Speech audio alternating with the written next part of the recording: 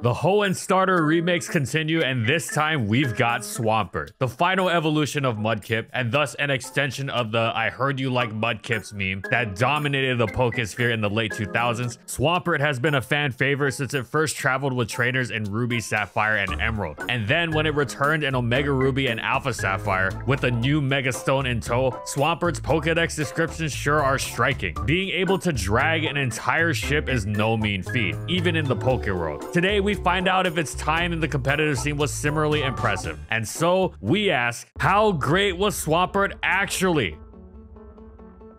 And in this video, we'll be going over these competitive formats.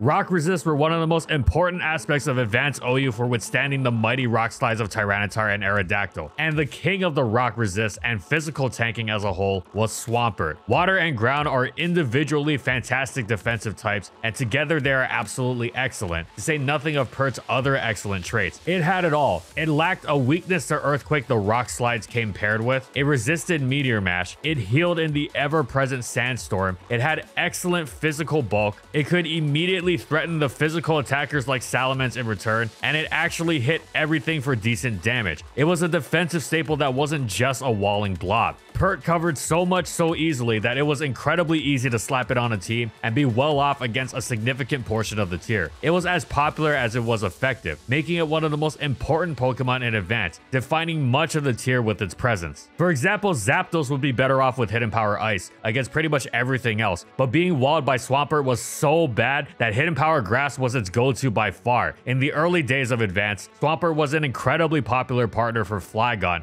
as the two combined to counter Electrics regardless of which hidden power they chose. Hidden Power Grass was indeed a staple on many Pokemon for Swampert, including even Dragon Dance Tyranitar, which wasn't even guaranteed to beat Pert with it, since Swampert's great special bulk meant it could avoid a 2-hit KO after protecting for extra leftovers. Indeed, Swampert's Protect was so good at keeping it healthy that it made one of the most impossible Pokemon to KO in the tier, despite not having a reliable recovery and being affected by spikes. Even Pokemon that hit it for decent damage with stab moves like Mixed Ments or offensive Calm Mind Jirachi would still often use Hidden Power Grass, because if you weren't hitting Swampert for huge damage, it very often wasn't enough since Swampert was threatening you back in return. And of course, Swampert had the bulk to live even the strongest Hidden Power Grasses from full health, making its retaliatory Hydro Pump even stronger. Swampert anchored pretty much every team style in the metagame with its standard tank set, from hard stall to balance with or without spikes to physical and special offense. You simply could not go wrong with putting Swampert on your team. It had some variety to its game too. Earthquake and Ice Beam were all Swampert really needed to cover its targets. Water Stab, whether Hydro or Surf, was of course quite helpful to sting the likes of Skarmory and Gengar, but if Swampert's team covered it in this area, its last move slot could be altered. Some players liked putting Curse on it to one-on-one matchups against Pokemon it otherwise lose like Suicune and Blissey. Rest was an option as well, letting it shrug off Toxics. Rest Sleep Talk sets were also solid before the debilitating Sleep Talk mechanic discovery. Roar Swampert was also effective, letting it stave off Curse Snorlax, Calm Mind Suicune, Swords Dance Baton Pass Celebi, Swords Dance Heracross, or Dragon Dance Gyarados without taunt attempting to set up on it. It was especially effective alongside the spikes that Swampert was so often paired with. Toxic was also an effective choice, especially nice for ruining other Swampert one-on-one. Speaking of Toxic, eventually new Swampert sets emerged. Instead of running Earthquake and Ice Beam to cover threats, it would run Surf as its one attacking move, earning it the name Monopert, and cover threats like Salamence with Toxic. Then after Protect, it could slot in another utility move. First it was Roar, then at the height of the metagame's obsession with the Toxic Protect strategy, which Swampert was one of the strongest users with its new mono attacking set, Refresh came around, letting Swampert stay in on the likes of Toxic Skarmory, Blissey, and yes, other Swampert that it normally run from. Monopert eventually became incredibly customizable to its players' liking, with players even running Focus Punch in the last slot to surprise Blissey. It was once again testament to Swampert being able to do everything. This extended to its EVing too, with occasional heavy investment in special defense or even special attack, with the latter enjoying the benefits of an invested Ice Beam singing its best answer, Celebi, much harder than expected. It could afford this because it was so naturally physically tanky, it could still perform its primary function of taking on the tier's main physical attackers. Though Tank Swampert was one of the most important advanced Pokemon no matter which variation it took on. Eventually, offensive sets became popular for this exact reason. Its natural physical bulk was still solid for checking major attackers, and all one had to do was pair it with some anti-physical attacking backup like Metagross and potentially Salamence as well, that it was likely to be paired with anyway, to compensate for the lack of defensive investment. And the reward? Remember how Tank Swampert was great in part because it hit everything for decent damage? Well, what if you invested in its offenses fully? Turns out when you did that, you had a Pokemon that could act as a defensive stopgap, at least temporarily, while seriously threatening an enormous portion of the tier in return. Offensive Swampert first burst onto the scene with its Select Endeavor set, though it wasn't what you'd call a speedster. It hit a strong 360 speed with maximum investment and a Select boost, allowing it to unleash a unique bevy of offensive threat on the opponent. After substituting to low health, it could either smash away with invested Torrent boosted Hydro Pumps with Ice Beam covering Salamence and weaken Celebi, or it could utilize Endeavor, which would bring the opponent to whichever HP Swampert was, and so long as it was lower, with Substitute that wasn't a problem, and if Swampert subbed down to 1 HP, a sand affected Pokemon would be finished off by the sand that was going to be in play. This set was incredibly effective as a way to up the tempo of Swampert's game, no longer letting you play around it with faster HP grasses from something like Charizard, and it was quite popular on successful offensive teams as a result. The fact that it wanted to be at low HP to take advantage of Torrent, Endeavor, and Select Berry meant that it taking damage from, say, Metagross's Meteor Mash actually worked in its advantage. It had flexibility in its last move slot as well, sometimes using Roar to turn the tables on recovery spamming walls like Milotic and Blissey that would attempt to stall out Endeavor's 8 PP. Now they'd have to switch into Swampert again, and they wouldn't be able to withstand the Endeavor. Of course, this Swampert set's reliance on Select Berry meant it couldn't switch into attacks repeatedly, and it occasionally missed Stab Earthquake, and then all-out offensive Swampert emerged. It ran lefties and Earthquake. It wasn't as focused on being as fast as possible, so it could both invest in physical bulk and run a special attacking boosting nature to ensure its Hydro Pumps really stung. In its last move slot, Focus Punch to ensure Blissey wouldn't be able to wall it at all. This Swampert set forced standard Scar and Bliss teams to really evaluate their approach. Remember the aforementioned Tank Swampert with special defense investment? That was a response to this offensive pert. This set also started experimenting with Curse in the last slot, letting it break through otherwise difficult enemies like Milotic, Suicune, and physically defensive Jirachi, while maintaining its anti-Blissey ability. Overall, whichever guy Swampert took up, it was one of the best Pokemon in Advance, both countering and shaping the metagame around it.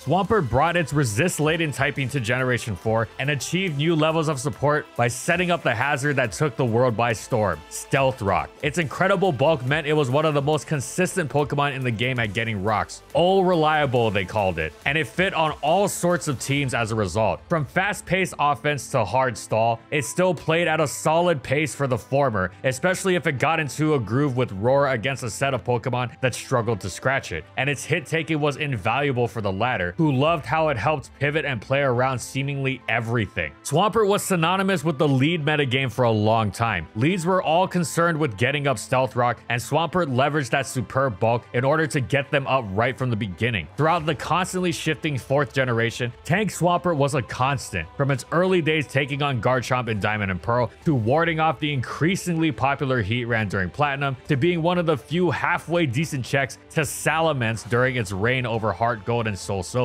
A healthy Swampert was even able to withstand the monstrously powerful +1 Life Orb Outrage. Swampert didn't have much variation to its game, but it didn't really need to, as the tank set was just so important to so many teams. The most you tweak were maybe some EVs. It wasn't uncommon to see players running 4 speed just to outrun other Swampert. And in the last move slot, Roar was the most common and effective for its all-purpose utility, doing everything from scouting the opposing team early game to phasing out a boosted sweeper like Wish or substitute Calm Mind Jirachi, but Protect was also excellent to gain leftovers longevity, block explosions from Metagross, as well as scout the intentions of choice users. Some stall teams even dropped Rock's Pert entirely, since such squads had many potential rockers and chose to run Roar Protect sets to great effect. The only other time Swampert ever ran non-rock sets were the extremely rare Curse variants, which could struggle to make a dent early on, but excelled at outlasting its checks. Swampert's main flaw was that for all its efficacy against offensive threats, it it tended to fall flat against defensive teams, and the more defensive teams populated the metagame, the more it could feel like a liability at times. It didn't have to be this way with the right supporting cast, but not every Swampert supporting cast was going to be equally good. This, in conjunction with the rise in grass types after the bans of Latias and Salamence, meant Swampert experienced a slight dip in usage for some time. It came back, however, when the main rapid spitter in the metagame was no longer Fortress, but Starmie. Starmie struggled to effectively beat Pert one-on-one, making Swampert a reliable rocker once more. However, that wasn't all. Players began dipping into Swampert's offensive capabilities to take advantage of those expecting the defensive set. The first that really emerged with any prominence was Spec Swampert. Between its powerful Hydro Pump, Earth Power, and Ice Beam, it was able to mortally threaten popular bulky cores consisting of Pokemon like Hippowdon, Heatran, Skarmory, Starmie, Jirachi, and the Rotom appliances. Unlike the other Specs waters popular at the time, Starmie and Kingdra, Specs Pert was difficult to wear down passively thanks to its Stealth Rock resistance and Sandstorm immunity, as well as not fearing revenge killing from Scarf Tyranitar. It didn't end there either. Choice Band Swampert became popular. What it lacked in the ability to immediately threaten Skarmory, it made up for with its aforementioned resilience, which let it spam Waterfall repeatedly until it found that one flinch it needed to break the game open. Many stalled teams at the time went without water resist, and Swampert punished them spectacularly. Being able to so resoundingly threaten Blissey and the emerging popular Clefable was incredibly useful, not just with its Waterfall spam, but also its access to Superpower, letting it threaten a cold one-hit KO one-on-one. Eventually, players started blending the aggression of these offensive variants of Pert with the rocks and defensive utility of the tank. Some bulk investment alongside leftovers, then either physical, special, or mixed attacking, allowing Swampert to leverage its natural defensive equity alongside its newfound ability to threaten defense. Some players were so taken by the mixed attacking potential that they took a page out of Advance's book and began using Focus Punch in the Stealth Rock slot. Even Hidden Power Electric was occasionally used in that slot. Swampert used to be considered a one-trick mudfish. Its one trick was excellent and important, but it was just the one trick. However, it proceeded to demonstrate just how untrue that was, while maintaining its status as one of the most important Pokemon in the tier once again.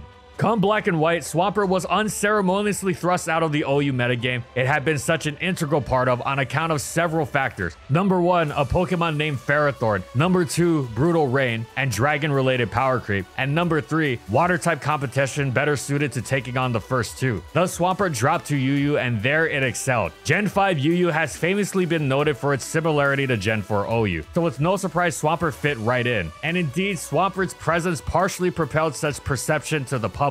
It got right to business, tanking all manner of hits, many of them from familiar faces like Flygon and Weavile, and setting up rocks, hitting that which checked it hard in return, and roaring the opposition around. Swampert's typing was especially important in this tier, given its emphasis on offense from the Fires, Darmanitan, and Victini, and the Electrics, Zapdos, and Raikou. Being able to check both in one slot was incredible, and Swampert often paired with Flygon Advanced Style to help cover against potential Hidden Power Grass from the Electrics. It also became excellent at spreading status, thanks to a phenomenal new move at its disposal, Scald. With the numerous switch-in opportunities afforded it by its defensive profile, Swampert was constantly going for burns, and nothing really enjoyed switching into it, making it even easier for Swampert to push damage onto the opposing team without having to hit it particularly hard. Just rocks, roar, and burn. Most teams needed standard tank Swampert's defensive utility, but that made it all the more surprising and therefore devastating when the occasional choice band set showed up and unexpectedly rolled over an unsuspecting team, which forgot that it packed an excellent base 110 attack stat. Swampert was not at all a flashy Pokemon, but it was an incredibly important one within Gen 5 UU, as it anchored many a team in need of the ability to withstand some of the biggest hits in the tier without becoming purely passive, and as such racked up another successful generation. Swampert didn't really have any defining niche in Gen 5 VGC. Much like its OU counterpart, it hadn't any role to play in the Weather Wars, nor was it particularly apt at taking on most weather abusers or the Pokemon used to counter them. Sure, its typing was great against Thundurus and Zapdos, but it shared that typing with Gastrodon, who was much better thanks to its immeasurably useful water immunity attained via its Storm Drain ability. However, a select few innovative players did use Swampert's unique talents en route to some notable placements. These talents balance its much greater offensive potential, weren't as useful or impactful as Gastrodons, but they had their own little place. In 2012, Dawes used a max attack adamant ground gem Swampert, letting it plow through Metagross en route to top cutting the US Nationals. 2013 saw some inspiration from this, as in the seniors division of the US Nationals, Kyle L also used Swampert to reach 6th. Meanwhile, Nabil L reached top 16 at the German Nationals. It wasn't much, but hey, it was a legit, albeit small, niche for Swampert in Gen 5 VGC. Swampert returned to UU in Generation 6, doing Swampert things once again. Its typing and bulk let it switch in against key offensive threats, it got up rocks, it roared opponents around, it went for Scald Burns. Simple, but incredibly important throughout X and Y UU. Swampert was a cornerstone of the tier's defense. It wasn't just to resist a Pokemon like Victini and Mega Aerodactyl, it was effective at taking hits from, though those were of course incredibly important, but also that classic Swampert quality where its tanking ability, even against strong neutral attacks, such as say those from Scarf High Dragon, was a key part of pivoting around dangerous opponents. Swampert's longevity also made it a particularly effective rocker, since it could still stick around to relay the rocks in the face of the newly buffed Defog. Auras came and reshaped UU significantly. Swampert continued to maintain a solid defensive presence in the tier, but it struggled more. Now, it wasn't because it was bad, rather because of the direction the tier took. The bulky water-heavy Scald spamming metagame meant Seismitoad, with its water absorb ability granting it an immunity to this devastating move, became preferred as the tier's defensive water ground type, especially since this made it a better stealth rocker for going up against removal options in Empoleon and Tentacruel. Though Toad envied Swampert's far superior physical bulk, Swampert wasn't really too bummed out about this paradigm shift, because it wasn't just Swampert anymore. Auras had also introduced Mega Swampert, a brand new beast of a Pokemon with every non-HP stat improved. Most notably, it packed a whopping base 150 attack, and it got a new ability as well, Swift Swim, making it a potentially devastating rain sweeper. Mega Swampert was briefly tried in OU alongside the other new Auras Megas, but its viability in the tier was tied to rain, which, attempted though it was, never managed to land any sort of consistency, and thus wasn't used. It didn't help that, thanks to Gen 6 mechanics, Mega Swampert wouldn't receive the Swift Swim boost on the turn it Mega evolved, making it easier for opponents to limit its opportunities and play around it. Mega Swampert settled into UU instead, and that was just fine, because there it was monstrous. Rain teams weren't used in UU, but that wasn't a problem. Mega Swampert would simply set up Rain Dance for itself, and it was absolutely lights out as a late game cleaner, ruthlessly outspeeding and finishing off weakened teammates. Mega Swampert was far from just a rain abuser either. It was quite excellent without rain, and offensive Stealth Rock sets popped up, combining Mega Swampert's immediately threatening offense with the utility of Stealth Rock that no hazard remover was going to want a part of. And when Mandibuzz popped up in usage to try and thwart that, Mega Swampert just slapped on Stone Edge, ripping through it nicely while also completely ruining Gyarados. This set also took advantage of Mega Swampert's improved bulk, since it could invest in HP now that it wasn't going to be maxing out its speed to take advantage of Swift Swim. No passive recovery from leftovers? No problem. Its teammate Wish Florges would happily help it out. Withstanding Mega Swampert's brutal assault was bad enough already, but with Wish support, it got to bludgeon you repeatedly, and handling that was incredibly difficult. Overall, the 6th generation was another successful one for Swampert, its Mega form providing it a much needed rejuvenation.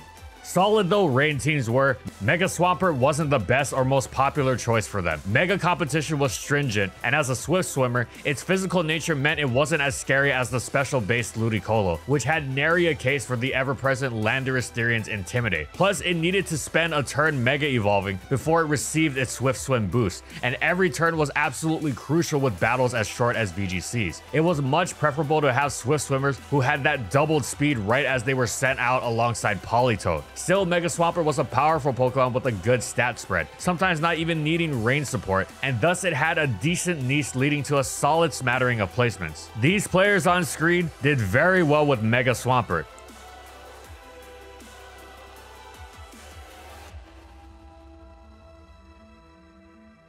But you know what actually got used more than Mega Swampert? That's right, Base Swampert. Why? Well, an expert belt set created by the late Angel Miranda had emerged, combining the support of Wide Guard with surprisingly hard-hitting Scalds, Ice Beams, and Earth powers that allowed for unexpected KOs against Landorus Therians and Mega Mawwiles, expecting to withstand physical attacks thanks to Intimidate. It was a terrific blend of team support and offensive threat not replicated by its competitors. News of its effectiveness took off, and it found a solid deal of popularity and success. These players on screen did very well with Base Swampert.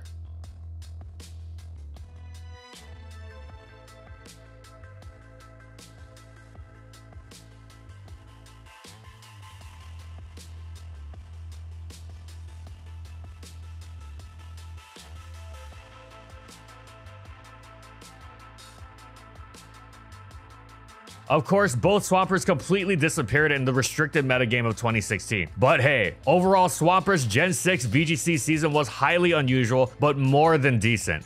Generation 7 saw many changes favorable to Rain in the OU metagame. There was a new Drizzle Pokemon, Pelipper, which was vastly superior for its access to U-turn, making it easier to facilitate precise switches to the Rain abusers, which were operating with limited Rain turns. Rain teams were also improved by the addition of Ash Greninja, which, unlike its predecessor Specs Kingdra, was a major threat outside of Rain as well, improving such teams' consistency greatly. So too did access to Z moves, ensuring the collective offensive attack really had enough punch to break through the opposition. Finally, new mechanics meant Mega Swampert got its Swift Swim speed boost on the turn and Mega Evolve, giving it a much greater freedom to attack and making it much more threatening as a result. Rain teams became an incredibly consistent, threatening playstyle in Gen 7 OU, and Mega Swampert was a major part of that, as it effortlessly posed great damage to much of the tier. Its rain boosted waterfalls were highly spammable, especially when popular water resist Toxapex didn't want to come near its huge Earthquake. Mega Swampert was excellent with just Waterfall, Earthquake, and Ice Punch, leaving a flexibility in its move slot that allowed its user to turn the tables on several checks. Substitute was a popular choice,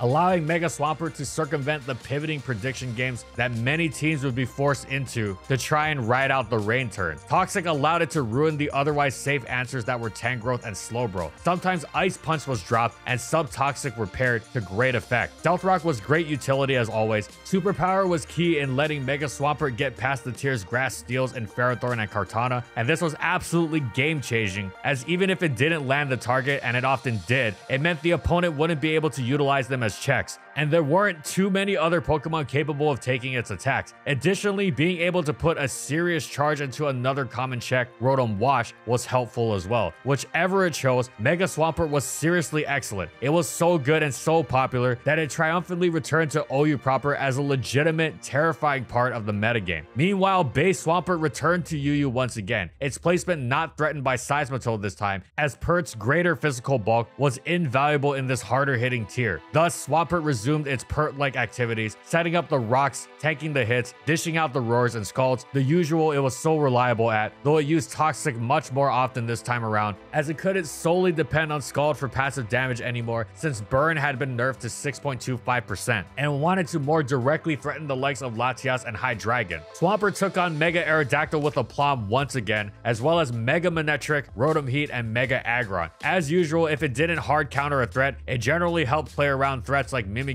Cobalion, Infernape, Mamoswine, and Mega Sharpedo. Again, Swampert wasn't flashy, but it was an important part of the tier, quietly holding teams together with its combination of hit taking and utility. Generation 7 was an immense success for Swampert, its best in many years. With the new and improved Mega Speed mechanics, Swampert was much more capable of slotting effectively onto Rain teams in Gen 7 VGC. Thus, during the 2018 season, it saw a good deal more usage and success on such teams, as they were now able to fully make use of its destructive talents without the hindrance of its exploitable first turn as it Mega Evolved. It still wasn't a world beater, but Mega Swampert was now far more legitimate a choice, more than Base Pert at least, which wasn't used, and this was evidenced by Mega Pert's placements, which are as follows. These players on screen did very well with Mega Swampert on their team.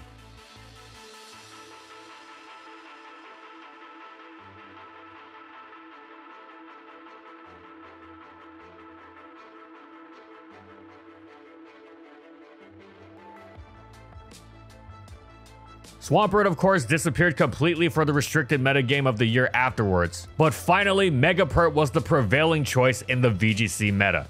Swampert joined Generation 8 in the Crown Tundra, but with no Mega unfortunately. But Game Freak kindly made up for this by gifting it Flip Turn, a physical water-type switch move that elevated standard tank Swampert's utility even further. Now it could directly use its amazing defensive profile to help its teammates by safely bringing in the frailer ones it was tasked with taking the hits for. This was so excellent, Swampert was briefly used in early Crown Tundra OU to help get massive threats like Pheromosa on the field safely, though it would eventually eventually head to the UU tier once again. There it resumed its usual activities, but with its new switch move support angle as well. It was particularly apt at getting the frail Zygarde 10% on the field to unleash its attacks. It was also as dependent a Stealth Rocker as ever, with its strong matchups against common hazard removal in Excadrill, Salamence, and Tentacruel. Swampert's defensive profile actually improved in Generation 8 with the removal of Hidden Power, meaning it can no longer be surprised by an HP Grass tacked on one of the Pokemon it usually checked. It also sometimes swapped out Toxic for Yawn, which worked beautifully in tandem with Flip Turn. Yawn's threatening of incapacitating sleep on Pokemon coming into Swampert tended to force awkward switches from opponents, allowing for the Swampert user to fully take advantage with hard-hitting teammates like Conkeldurr, especially since if the opponent didn't switch out of the Yawn, they of course went to sleep. Swampert wasn't a star presence, but it had a solid place in the metagame for its ability to effectively facilitate several big hitters in Generation 8 UU.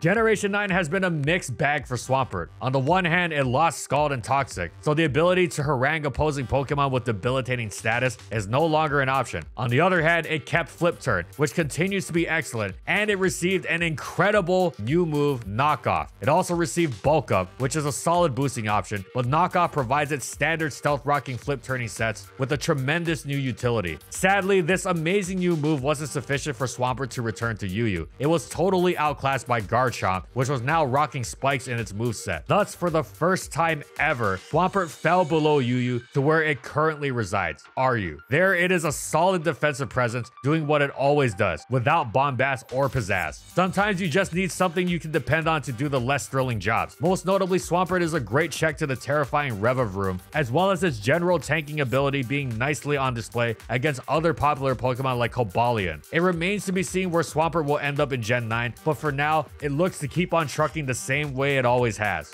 And that's it. So how great was Swampert actually? Well, it started off with 2 metagame defining stints in OU, especially in its debut generation, then played an enormously important role in UU from generations 5 through 8, a particularly impressive run considering the power creep constantly thrown at it. Its Mega Evolution came around in generation 6 and was a superb part of UU as well. Then in Gen 7, a confluence of changes led to it becoming a bona fide part of OU again. Currently, Swampert resides in Gen 9 RU, where it continues to provide the stalwart defensive presence it has been for over 2 decades. Swampert hasn't been much of a VGC Pokemon in its time, but it's had some solid placements, including Base Pert outperforming Mega in Gen 6, then Mega's Redemption in Gen 7. So overall, Swampert is one of the most successful starter Pokemon of all time. Thanks for watching, everyone, and as always, if you liked the video and you want to see more, be sure to subscribe to False Swipe Gaming for more weekly Pokemon content. And in the comments, I want to know, what do you think about competitive Swampert? How would you buff it for Scarlet and Violet? Whatever it is, let me know in the comments. Also, thank you so much to our patrons for continued support of our videos, and thank you to everyone else watching as well.